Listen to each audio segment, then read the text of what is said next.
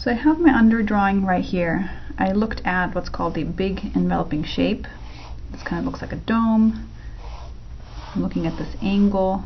This is higher, this is lower. I located where the trunk is, where the branches are. So when I draw the branches, I'm only looking at their direction and their lengths. I'm not getting caught up in them needing to look precisely like the tree yet. When I have that, I switch into my inking supplies.